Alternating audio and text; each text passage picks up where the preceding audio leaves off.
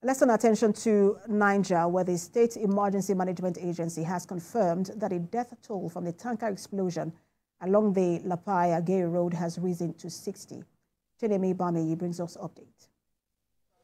The explosion, which locals attribute to poor road infrastructure, occurred on a road that has reportedly been in disrepair for over 15 years. The Niger State Emergency Management Agency, NEMA, confirmed that death toll had risen to 60.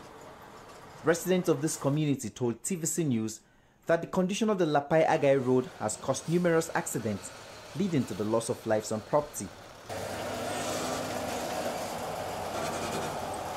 The road is a vital route for articulated vehicles traveling between northern and western Nigeria.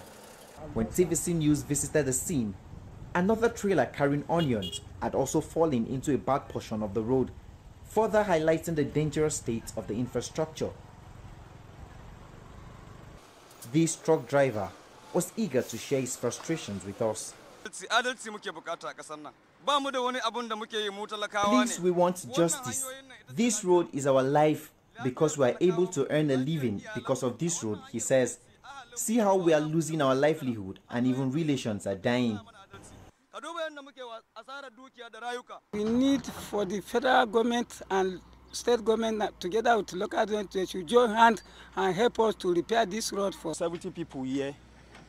So they will be shouting help, help, help, help, help. We didn't have any vehicle that we will take help them. We just help about 8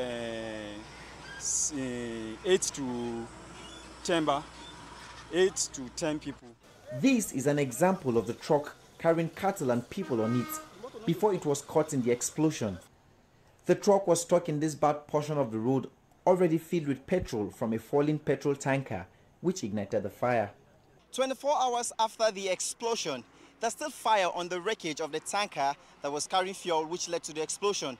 And right here is the mass burial site where 48 persons were buried yesterday. As of today, the death toll has risen to 59. And over there, you could see that an excavator is digging the ground, making space for the animals that were burnt to be buried. There's quite a huge stench here. You could hardly breathe if you go close to that place. But the conversation is still this road that has been in a state of disrepair for over 15 years. The people in the community say this is not the first time that such incidents will happen. It's just that the scale and the magnitude this time was higher. They're calling on the federal government to expedite action in ensuring that this road is fixed to avoid further loss of lives. Lapai-Agaie, TVC News, Lapai-Agaie Road. Now, President Bola Tinubu has sent his condolences to the victims and the Niger State government.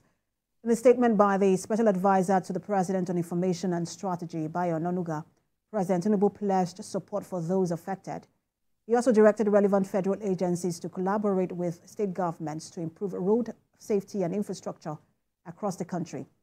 Minister of Information and National Orientation, Mohammed Idris, has also condoled the government and people of Niger State over the sad incident, praying that God grant their families the strength and fortitude at this trying time.